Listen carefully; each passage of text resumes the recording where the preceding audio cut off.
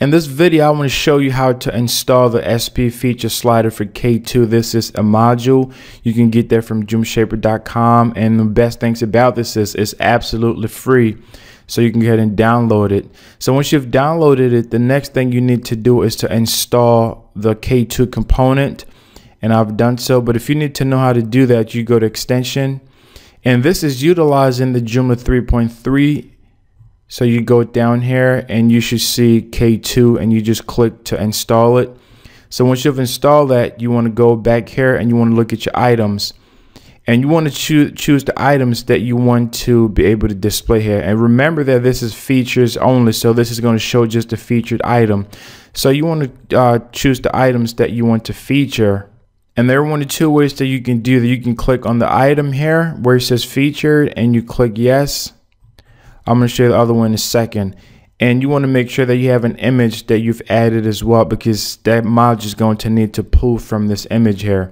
So once you've done that, you just close. Another way that you can feature items, instead of having to click on each one individually, where you see this little check mark here, it says feature, you just click on it. So this is what it looks like. If you have this here, if this is not, they're not featured, then it's going to give some type of error in the front end. So what you want to do is you definitely want to make sure that these are featured, and you can just click on these to access, and it's going to give you that check mark. And then you can go to extensions, you go to module manager. And once you've installed, you want to go to select type. You want to scroll down here, find the SP feature slider, and you want to click on it. So once you're here, you have several options here. Let's take a look at the category filter. You have options here to choose from all categories, or do you want to choose from a specific category? So what I'm going to do is I'm going to choose from a specific category. When you click on the select some options here, all the categories are going to be listed here, but since I have just one, I'm just going to choose this one here. But of course, you can add multiple categories. And then you have the option of selecting the number of slides. Do you want it to be 2, 3, 4? I have just 3, so I'm going to put just 3 there. And you have the option here to choose, do you want to hide or show the intro text? I'm just going to leave that as show. And I'm also going to demonstrate for you to see what it looks like without the intro text on there. And you can choose the number of word limit here. So I put 25, we can change that. And you choose the size. You choose, do you want to show the category, the read more? And also, do you want to show the features badge here?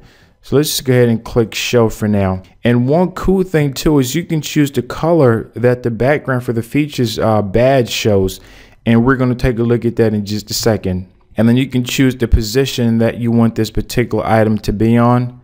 So since I'm using the Helix default template, I'm just going to use the feature. And then you can choose the page that you want it to be on. I'm just going to use one of the demo pages that I created here. All right, so let's click save and take a look at it and see what it looks like on the front end. Okay, so this is what you have. You have a beautiful slide here. You know, the slide is really awesome. So you can, you know, people can just click to go to the next one. And then you also at the very top here, they can click on these here. And you have different app options too for the animation for these. So let's take a look here. When you go to animations, do you want it to be autoplay? So when you set it to autoplay, these are going to automatically just slide after one after the next. But if you don't want that to happen, you can just click on no, and you can choose the slide speed. But in order for you to choose the slide speed and the intervals, this has to be set to yes. So when you set this to no, these two won't work. And then for the transition, you have the fade, default, backslide, go down, fade up. So let's take a look at the fade. And do you want to show the navigation? This is the navigation here. So we're just going to leave that at yes. Let's click save. Now when you're in the front end, you take a look at this, you know, you can just click, it's not automated anymore. But in order for you to see the animation, you have to set this to auto. And you can be able to take it out. You have to fade, you have to backslide. So here it is. Now, one other thing that I want to show you how to do is you can put these in different positions. Since this is a module, you can put in different positions. So let's take it over, put it on the right side.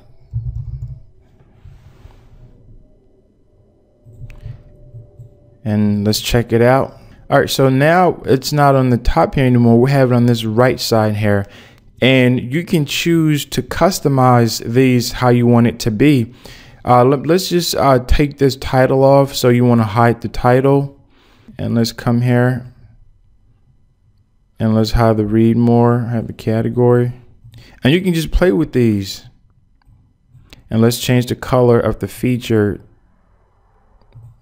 Just put that to blue. And let's change the text special item.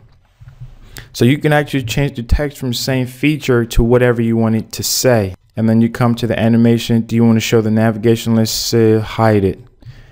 Okay, let's take a look at it, see what we've got now. So this is what it looks like now. You know, it's just a nice slideshow. So there are times when you want to utilize this, and if you don't necessarily want people to click on it and you just want to, you know, just to showcase some stuff, then it's just going to slide over like that. All right, so here I have it again, and you know, the picture sizes that I have here is just different sizes, so they're not uniform. I just uploaded just different ones just to give you an idea. And also you have the options here if you don't want to show any intro text. So let's just go to hide. So when you look at it now, you don't see that intro text there anymore. So this is really great for you to style your contents, you know, a little bit different. It gives your website a lot of flavor and, you know, adds a little bit more life to it. So give it a try on your website and, you know, see how it works out for you.